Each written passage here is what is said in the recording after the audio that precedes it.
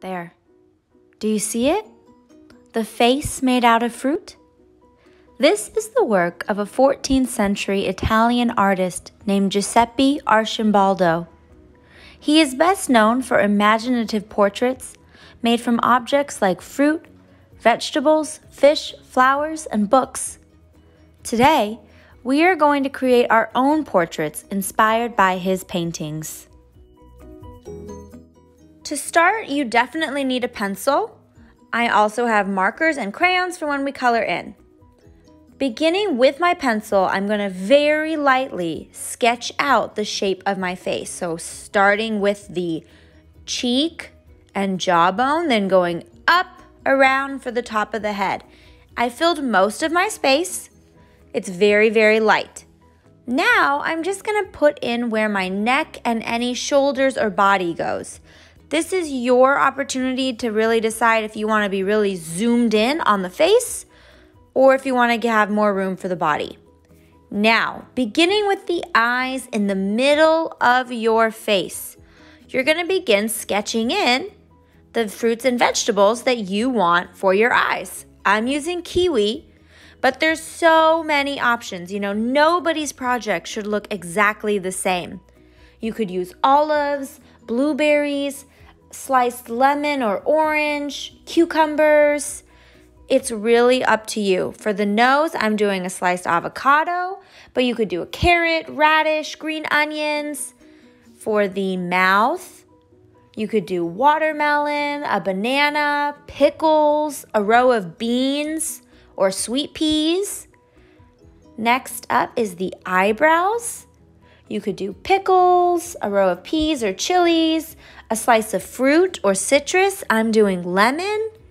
Right? So I'm going quickly because I want you to see the process of how I add detail, but I really don't want you to be doing the same fruits and veggies as me. You should be creating your very own. Next up, I'm doing ears, which are starting at the top right where my eyes are, you can see, so they kind of line up with my eyes. I'm doing half of a piece of a pear, but you could do garlic, mushrooms, a slice of bell pepper. Next up are cheeks. I'm doing chilies. You could do strawberries, apricots, peach, or an apple, right? So I'm trying to fill it in my space. You can maybe overlap, right? So like my kiwi is on top of my lemon. My chilies are kind of next to each other. They're overlapping a little bit. Any space that you don't fill in, you can either fill in later with another fruit at the end, or you can just leave it and color it. It's up to you, but try to really fill your face. Speaking of filling my face, I'm gonna go even farther and I'm gonna emphasize my chin area by adding some strawberries. It just depends on the way your face is working, right? So I saw an empty space, I wanted to fill it. So you may have more space on the top of your head, you may have more space for your cheeks. It just depends how your fruit is all fitting together. So just keep working on filling it in. Again, I'm going fast, but in reality, this took me a lot longer than just this video, the 6 minutes it's taking in this video. So feel free to pause and really work on it.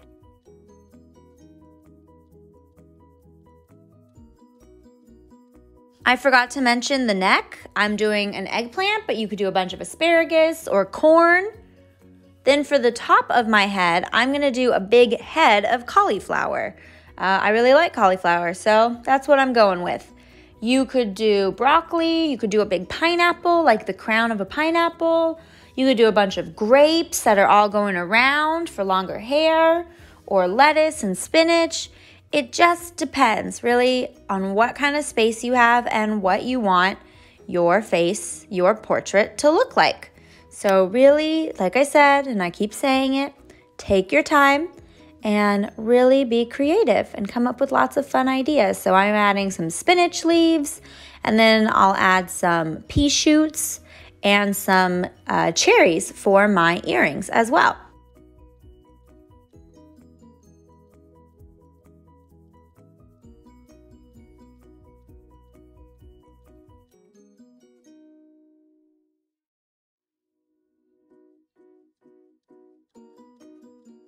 Oh, one more thing. So I realized I had a lot of space in my face, and I decided to divide it up and actually make the whole bottom half of my face a watermelon slice.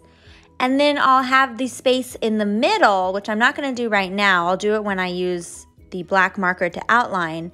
I'll turn that middle space into a bunch of blueberries. So that's what I mean about filling in your space. Just finding ways to add more and more fruit so that we really use everything. There's no just blank space. Although if you have blank space, that's okay too if it's really purposeful. Okay, I have a rough idea of my face, my portrait. Now I'm going to start outlining.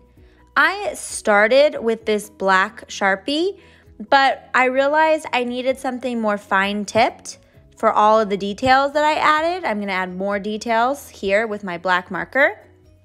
So eventually I'll switch over to a really fine-tipped black marker. You could use a black pen or just something you have to give you the detail, the level of detail that you want. See, so pause here, right, to work on it, but you can see I'm adding in those circles for my blueberries, and then I'm adding a little X so that I know that they're blueberries. So you can see the level of detail when I started working with my outline pen got much more detailed. When you're ready, be sure to erase all of your pencil marks. That will give you a real clean slate for beginning to color. So there you can see mine, okay? Pause here until you have your portrait that looks like this.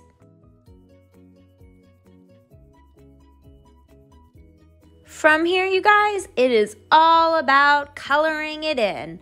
And I did this in 2 sessions because it did take me a long time. So take your time, right? And I'm going to start coloring. I'm using markers and crayons. If you have colored pencils, you can use those. Those colors will layer really nicely. Just adding layers of color. And what I didn't realize, and I was kind of silly and I realized quickly right here, is that my strawberries, my watermelon, and my mouth, so that whole bottom area is really like reds and pinks. So I had to go back and kind of change the value of my colors so that some were lighter, some were darker. I really wanted them to stand out and not just be one like solid red color. Right? So I kind of overlapped my colors. I made my strawberries more like magenta. I made my watermelon more pink and I colored it lighter. And then for my cheeks, my cherries, which are also red, I did those really, really dark with just the marker. And that's how you can get different values of your color. Okay, now I'm going back in for my blueberries. I'm going to use my marker and then my crayon, and I'm just gonna keep on going. I left this entire part of the video, even though I'm going fast, because I really wanted you to see. It's fun to see. It's fun to see all the colors come together. But that doesn't mean you should not start working on yours as well. So you can watch along with me as you get started on your own for ideas, for color inspiration. I cannot wait to see how your guys' portraits turn out.